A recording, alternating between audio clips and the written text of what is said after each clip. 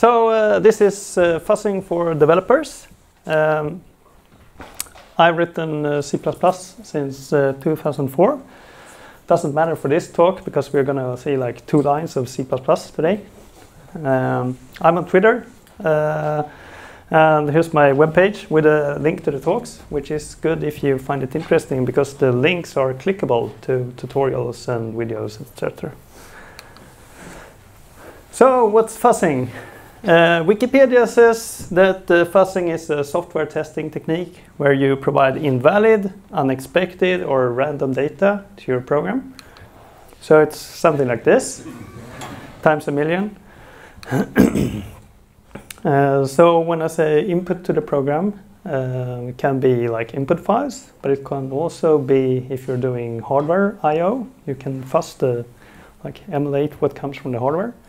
You can fuzz interleaving of threads because that's unspecified which order threading happens.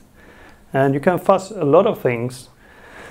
So why should you bother to fuzz? The thing is that you can find corner cases. And they find stuff you couldn't think of. So when you're writing unit tests, etc., you can only write things that you know that you know. You can't write unit tests for stuff you didn't know that you didn't know. So fuzzing brings this to you. So this is really good.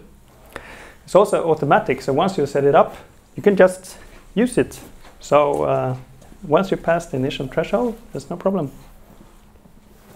For instance, you can fire it up when you leave for the weekend, Friday afternoon, and then let it fuzz over the weekend and then come back Monday and see what happened. And someone else might fuzz your code. Might be your users. So I'm speaking about the monkeys with the keyboard. So not that the users are there, but someone might actually fuzz your program and do it because they're evil and want to do some exploits. So Google has a lot of experience in fuzzing. They run something called cluster fuzz. It's something like 10,000 CPU cores which do fuzzing 24/7. They have found 16,000 bugs in Chrome, more than 11,000 bugs in other open source projects. So there's something called oss-fuzz. So I think these numbers are quite impressive. Curl is a well-known Swedish project. In 2018, 6 out of 12 security issues were found through fuzzing. So fuzzing really works. It does. So today's talk, I'll try to give you an overview of fuzzing, what the basic idea is, and what pitfalls there are. I'll show you a demonstration, and I'll give you some tips and tricks. So my goal is that you should be able to fuzz your own code, or someone else's for that matter. But so you can, find bugs yourself. So what do we want? We want to find input that causes crashes. We want to trigger asserts. We want to expose undefined behavior. Use have to freeze, memory leaks, all the usual stuff we don't like. We want to expose those during the fuzzing phase. So we can fix the problems so they don't happen afterwards. So the big question is, how do we find these inputs? So here's a basic attempt. We have a random source here on the left. We pick n bytes of randomness. We feed it to the program, see if it crashes. If it crashes, yeah, we're good. That's what we wanted. If it doesn't crash, we'll just repeat it. And this is called generational fuzzing because we generate the input. We generate it from scratch. This works. Some programs can't handle this. But it's horribly inefficient because picking an interesting input at random, which is like 16 bytes long, that's a very small chance. And besides that, we don't know how to choose n. If you have a fixed size input, maybe you should pick some other n so your program crashes. Or if you have a fixed size input, maybe you should just use that all the time. How do you know? So if we improve on this, we might take advantage that we know the input format. So there's a good example, CSmith. It's a program co-authored by Jan Regeer, Mr. Undefined Behavior. It generates random C programs. They look like garbage, and you feed them to the compiler and see if it crashes. So this is great, because this will reach much deeper into the program. So this is nice, but the bad thing with this is that the fuzzing can never be better than the tool. So, for instance, if you would do this with a PDF parser, there's a huge difference between a basic PDF parser. We can only parse the most basic specification of PDF compared to the full-blown Adobe Acrobat with embedded JavaScript and code signing and whatnot. And if you use the same input on those two, that's like two different things. So it's important that these don't adapt to the targets. That's a key observation. So let's add another improvement. So we will have this green circle here, which is called corpus. It's a set of interesting inputs. So if you have a PDF parser, it would be a bunch of PDF files. If it's a JPEG parser, it would be a set of JPEG files. Then we add the yellow circle here, which corrupts the input. You can flip a byte, insert a random byte, cut off some, splice two inputs, do whatever random permutation needed. And then we feed that to the program. This is called mutational fuzzing because we mutate existing inputs. And this is much better because if we have a valid file to start with, we reach very deep into the program, and it's much easier to trigger those weird behaviors. And you still don't need any source. You can just run this on your binary. There's a nice tool called Radamsa, which helps you with the yellow part. So if you have a set of files, you can just run Radamsa on them, and it will just generate a lot of garbage. And you can just feed them to your program until it crashes. This has found lots of bugs, and this is how people have found errors in like Internet Explorer and Adobe Acrobat, etc. So this works. But we are developers, so we have access to the source. So the first thing we will do is to improve the crash probability. We can add lots of asserts to the program.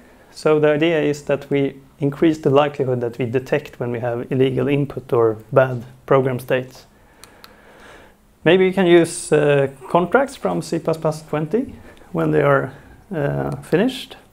We can compile with hardening flags to detect that the stack is corrupt, etc. And we can use the address sanitizers and memory sanitizers and the friends of those. And we can also use this trick. We can swap out the memory allocator, and I'm not talking about the allocator, which is the template parameter for your strings and standard library containers. I'm speaking about the replacement for malloc. So there's something on Mac that's called guard malloc, and there's something else called electric fence. We also have libdislocator. All these allocate memory apart from other allocations with guard pages in between. So that means if you are overrunning your buffer, you will go on into a memory page that's not yours. So the hardware will signal that you're, well, you have a seg fault. So it's much easier to detect memory errors. Libdislocator, it also brings canaries, so you can detect when you overrun or underrun. And it can also fill the memory you allocate with garbage, so your program is more likely to crash if it has uninitialized input, which is undefined behavior, by the way. So far we have learned that now we know how to let the execution reach far into your program, and we have made it more likely to crash. So this is good. So now we're going to bring the biggest improvement, feedback. So feedback is the single most important thing in fuzzing, if you ask me. It makes the fuzzing orders of magnitude more efficient. And this is because the crash or no crash signal, it's way too blunt. We need more fine-grained information. So we will start monitoring the execution path. And when we do that, we will feed back inputs that are interesting. Once we generate an interesting input, we will add it to the corpus. And that means the corpus will grow over time with input. And it looks like this. The green one is the new addition. So while we run the program, we have this monitor checking, does this input take a new path we have never seen before through the program? And if the answer is yes, that means that this input is significant. We add it with this feedback loop. Now there's a cycle here. So that means the corpus will be filled with interesting stuff. And once you have the interesting stuff in the corpus, it will start generating new input from that input and will continue. And as you'll see in the demonstration later, this will go on for generations. So this is very efficient. So how do you monitor the program? Well, early fuzzers, they used a debugger, like debuggers monitor programs. It's slow. You can do hardware support if you have a recent Intel CPU. You can run in a virtual machine, so a special virtual machine which is instrumented. And you can use compiler instrumentation. So when you compile the programs, you insert extra statements that will do the tracing for you. So if you take all we learned so far, these are two fuzzers which are state of the art as of today. It's the American Fuzzy Lop, AFL. You've probably heard of that if you heard of fuzzing before. And the other one is libfuzzer, which is included in the LLVM project. Both use feedback and they use compiler instrumentation, so you need the source. AFL also has a binary mode if you want to run it through QEMU, so it can actually do fuzzing of binaries too. So this is my view of the current state, so beware, it's just my opinion. So AFL is very stable. And so it's not that developing anymore. It works, but nothing is happening anymore. libfuzzer is also stable, but it's still improving. So over time, I expect libfuzzer to be even better.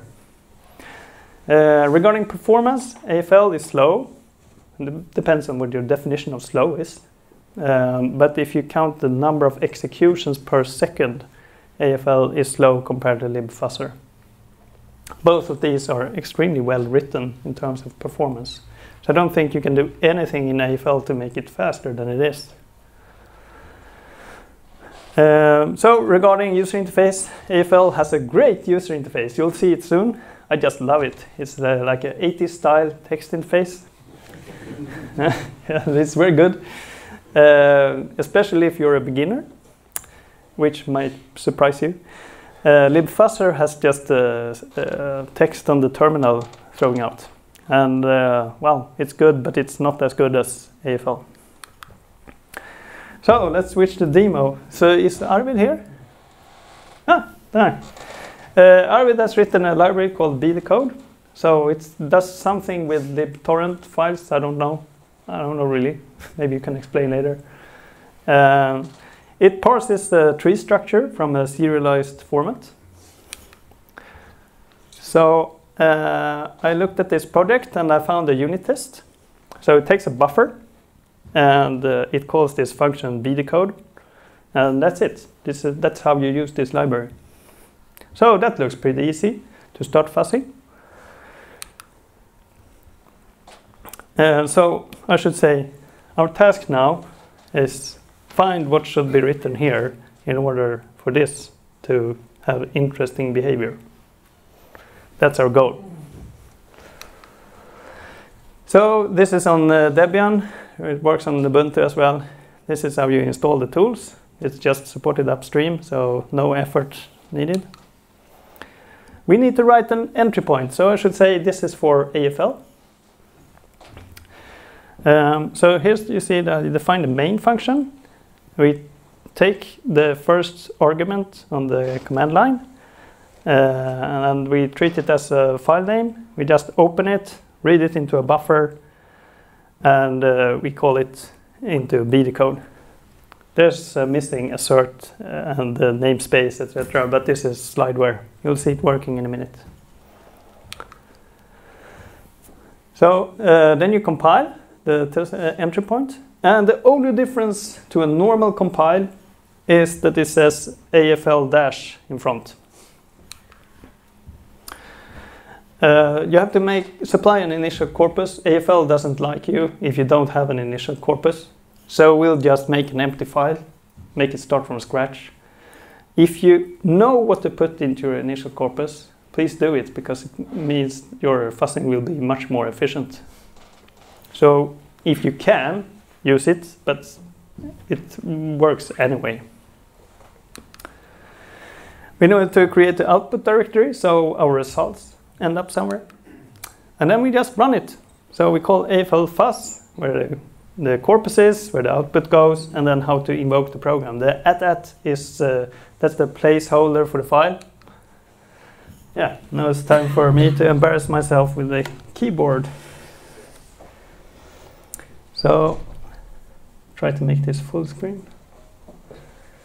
And, so we will first compile.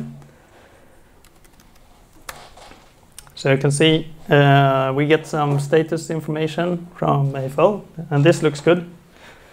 If it doesn't say anything about instrumented locations, something is wrong. And then we will run it, and maybe this won't work, we'll see. Yeah. So AFL is very user-friendly. It will tell you what you did wrong. So I'm just skipping over this check. So if you do this for real, you just switch out the scheduler, so it runs your CPU on full speed. So if you do this for real, do as they say, not as I do now. And it's starting. And that's it. It's working. So this is the fantastic user interface. If you take a look here, total paths. This is how many unique input paths it has found so far. So you can see it's finding stuff right now. And if you look at the levels, level 3 means that this input is based on another input that's based on another input that's based on the initial stuff. So we are like, now we're 4 generations ahead. So this shows the power of using feedback. And we can also have a look here. That's the execution per second. And this is a very fast target. It's 4,000 executions per second. So hat off to Arvid. Yeah, and that's it. And then this will go on. So the good thing with this user interface is that green means good, red means bad. So if something happened, we find a crash. This will be red. And if you did something wrong when you prepared your program, it will most likely be red up here. It says your program is weird, I can't find anything. And it will be red. So this is very good for beginners. Plus it has all these nerdy features where you can see what it does currently, see how it goes. So I recommend this. Yep. So this is just my backup slide in case the demonstration hasn't worked. So if you want to understand what all the numbers are on that screen, you can go to this link and it will have described them in detail. So now we'll have a look at libfuzzer, which is part of LLVM.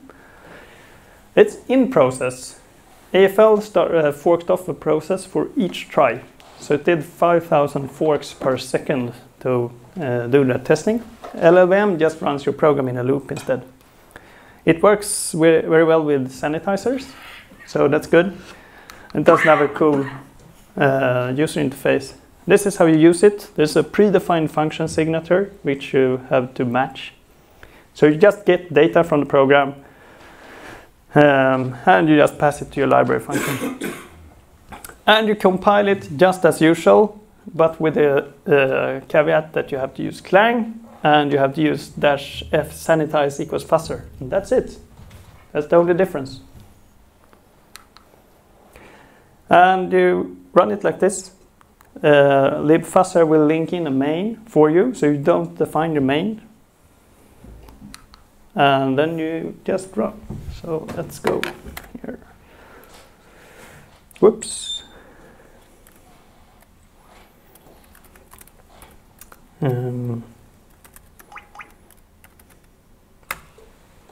So you can see the compilation, nothing weird.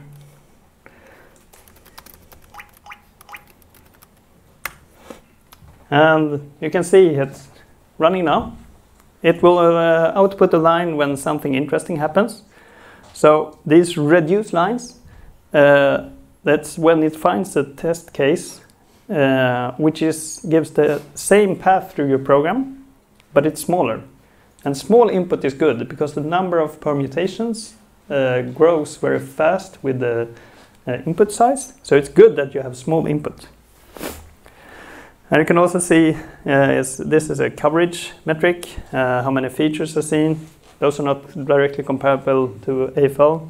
You can see the execution speed. So this is 500,000 executions per second. So it's 100 times faster than AFL.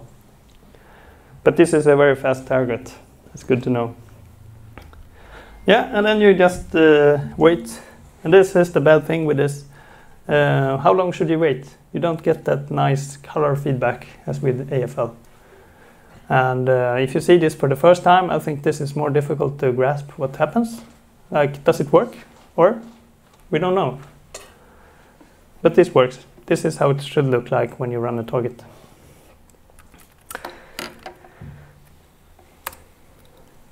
So if you want to decode the output, you can read the documentation here. So about the reproducer, so this is a good thing to do. You'd write the minimal program to replay one of these inputs. So if you find something, you want to expose it and you want to be able to debug it and run it in Valgrind.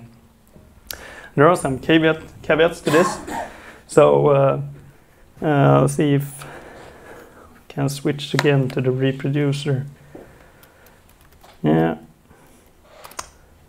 So the first thing we'll be doing is that instead of running the normal fuzzer, we will use it with a sanitizer. So now we have address sanitizer, and that's what it found something. Did you see? I'll do it again. So I'll clean everything. Okay, everything is cleaned. And I'll compile and then run the fuzzer. I'll see if you notice when it starts. So it's compiling now. Bang, it ran. So it took like 2 test cases for it to find an error. So now we have a bug. So you see there's a file called crash. That's the input. Looks like this. So now we're gonna use our reproducer. So this is, can I make this bigger? I don't know. No, that's too big. So we just take files given as file names and we feed it into, slurp it into a buffer and feed it into BD code. So this is really handy because we can just compile it as normal. Whoops. So we compiled the reproducer. And then we run the reproducer like this. So this looks fine, right? We had the crashing input and the reproducer ran without crashing. So why is that? Well, we should turn on the sanitizer.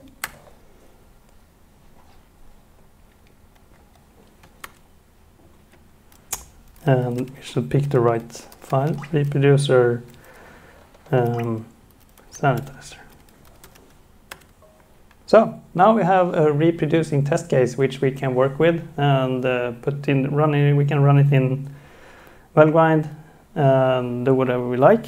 So it's not connected to fuzzing anymore. So this is really good if you want to send it to the developers or whatever.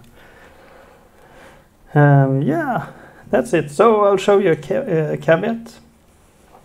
So one thing that has happened to me a lot of times is that I can't reproduce what the fuzzer finds. And that's super annoying because you know there's an error and you can't find it.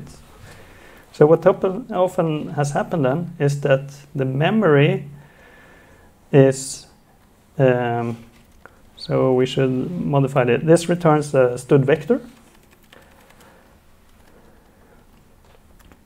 So if we do like this, we reserve some data just so the backing array is bigger. Then we won't be outside memory. So if I save this, whoops, and then compile it. Oh, I had some other default targets. So if I try to reproduce now, you see it doesn't reproduce, it doesn't crash. So when you're stuck in this situation and you can't reproduce an error, think about trying to be more evil to the program. Allocate memory as tight as you can. Don't use vector and that's the pushback because it might be larger than you want. Don't be performance minded and like keep things allocated together. Instead, allocate everything separately. Be as evil as you can. Don't think about performance. Think about maximizing memory, probability that we detect memory errors. Yeah, so that's it. And by the way, this bug was fixed like a year ago or so. So Arvid had already fixed it. It was just he hadn't pushed it to this repo. So this is no problem.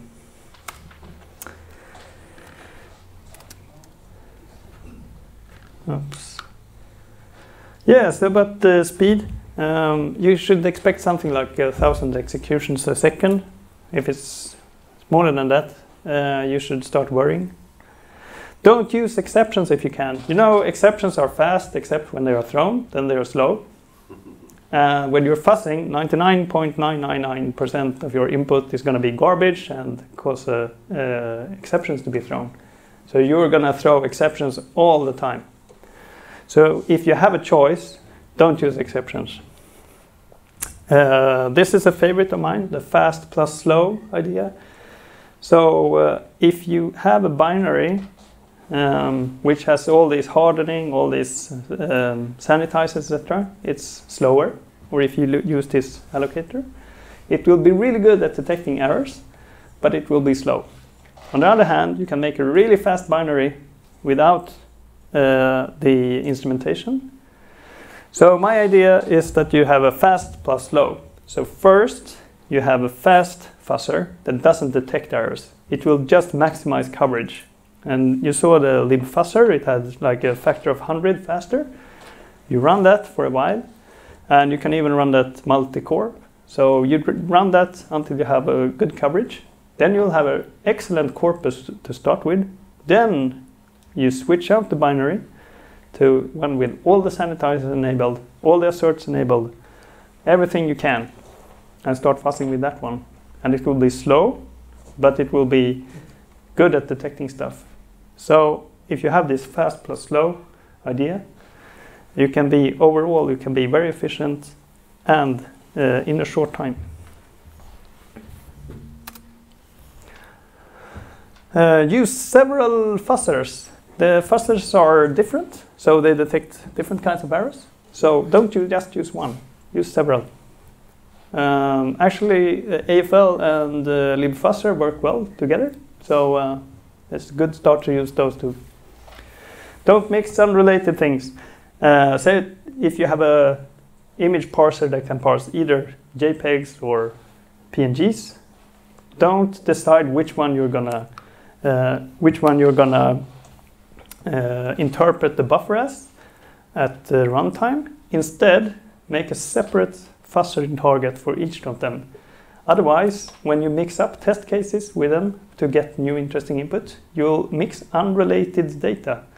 So the fuzzing algorithm will be much less efficient. So write one target for one thing.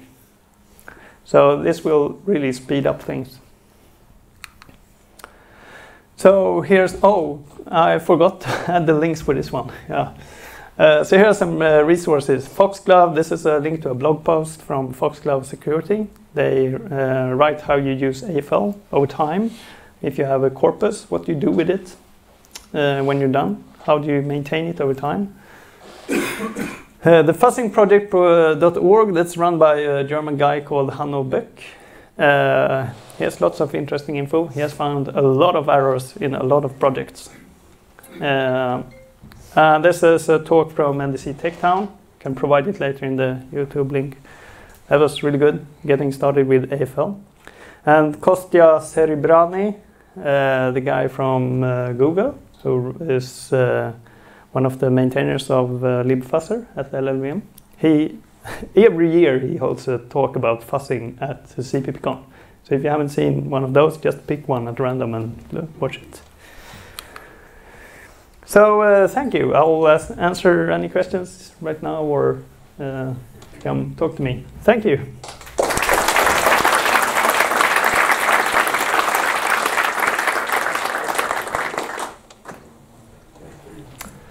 Arvid, let's start with you.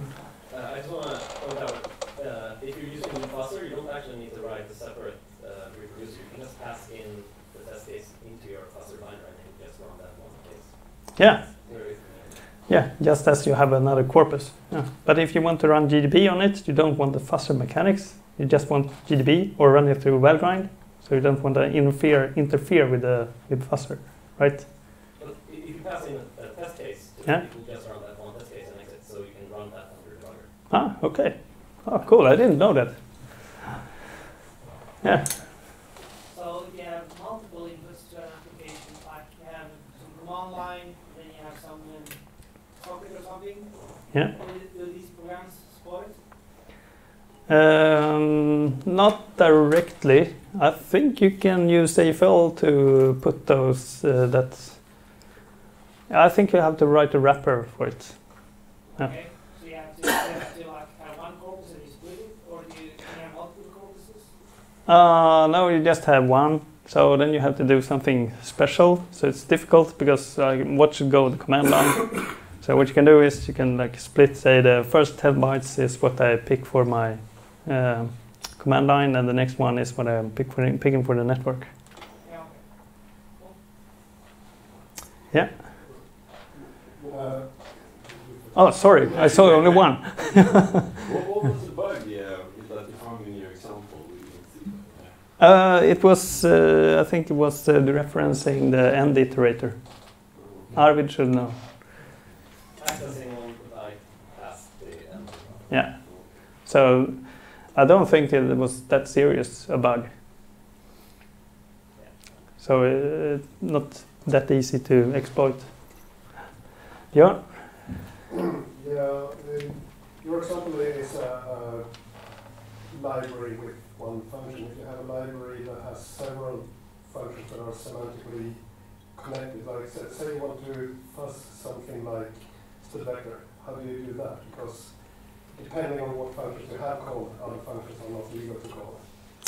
Yeah, I actually tried to fuzz your library. What was it? The priority queue. So what you can do is you can loop over the input, and then you can depending on the state, you do different things. So you take one byte at a time. If it's 0, you do one thing. It's a 1, you do one thing. So you can list all the API calls. So if the library is good, it will throw over something if you misuse it. So you might have to check that, oh, okay, I won't do this, because then it will just error out immediately.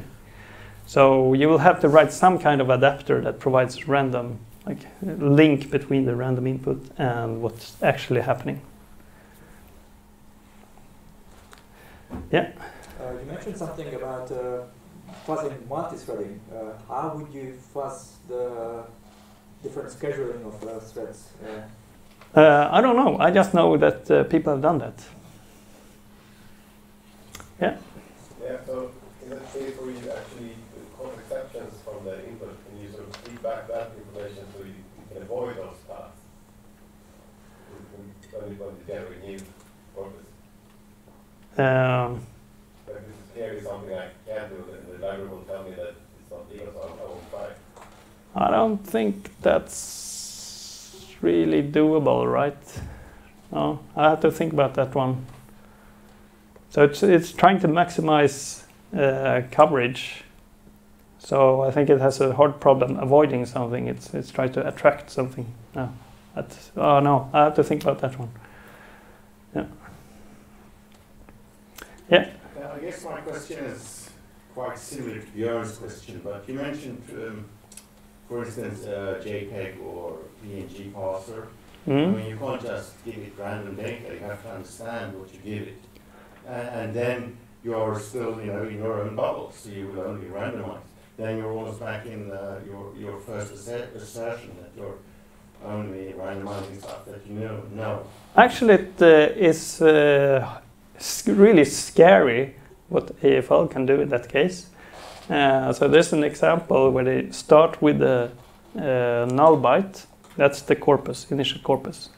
After 3 days of fuzzing, it has made up a valid JPEG input from nothing. I think I should show you maybe you can, if I can find the links to AFL. Yeah, here it is. So to press F11. So I think this is really amazing. So I thought it was on the front page. I can't find it immediately, but this. I think I saw it. So if you go down, further. Oh, I'm doing something wrong. There you go. Generated test cases of common image format. Yeah, I can't see it, but it sounds right. Is it up or down? It's right there. Yeah, right there. Yeah. Oh, yeah, this is like 3 years ago when I clicked this link, my X server crashed. So I think I clicked, yeah. I think these aren't generated from scratch. So this is just horrible. So this is pretty bad doing of me, because this is likely to crash my web browser. We'll see how well Firefox has. Yeah, it was a few years ago. So I think making up JPEGs of thin air is the. Yeah, here it is. Isn't that a bug though in the rendering library? It can be a bug in multiple layers. So for me, the X server crashed. So here's a really nice description and how it works. So you can do lots of interesting stuff with fuzzing. You don't need to just find crashes. This is like, I want to generate an input that reaches this point in the program. So you take that point and make an abort there, or an assert false. So once the program reaches there, it will terminate and say it has crashed, and that's where you want it to go. Now you have input. How do I reach this line in the code? And that's how you do it. And that's it's scary actually. So if you run AFL in your own programs, it's a scary experience.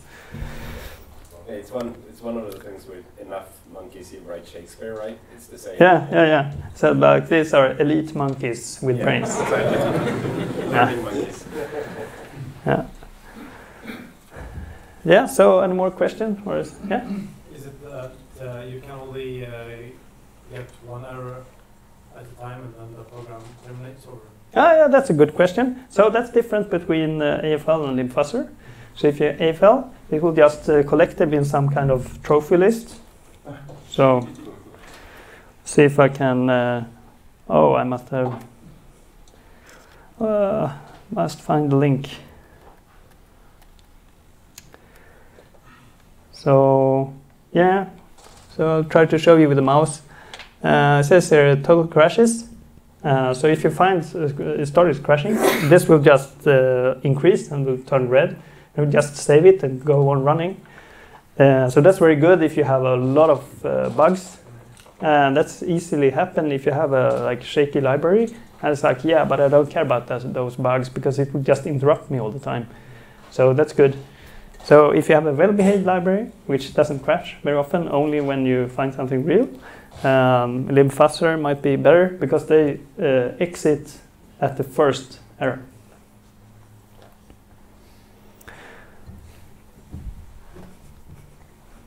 Yeah, so maybe we should break for dinner. Make the break now. Thank you.